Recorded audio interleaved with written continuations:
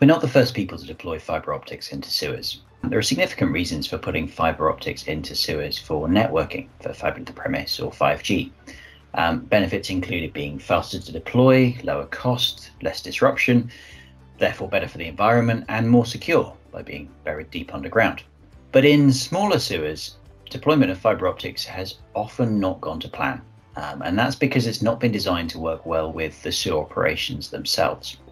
We've always said that what we're doing at Neuron has to be part of the solution, not part of the problem. So let's just unpack what other people have done in the past. The first thing is you can lay loose cables into the pipe. These are typically an armored cable. They're pulled in and then left in place. Fine for a short period, but rapidly starts to rag up with material and often becomes damaged by undulations in the shape of the pipe. So what can you do with that? Well, you can lift it out of the flow and you put it on the roof of the pipe. And that's been done using hoops, which are installed by a robot and then clipping ducts to them. Again, fine to begin with, but what happens over time, gravity causes the ducts to sag in between the intermittent support points, plus the hoops themselves tend to rag.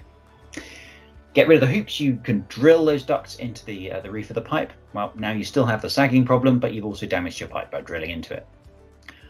We don't do any of that. In fact, we don't use a cable at all. The Neuron system uses a containment system, which remakes the bottom of the pipe. This has been designed from the ground up with the fluid mechanics experts at the University of Sheffield to work with the flow. It's on the base of the pipe, which is great for sensing because we're always in the flow. Plus, gravity is acting in our favour, so there's no problems with sagging. How do we deploy it? Well, it's cured in place like liners. So that means it's secure and there's no pipe damage. All this builds together to give a Neuron system which is reliable, long life and low risk, and unlocks all those benefits that we've talked about in the previous videos of monitoring and fiber networking.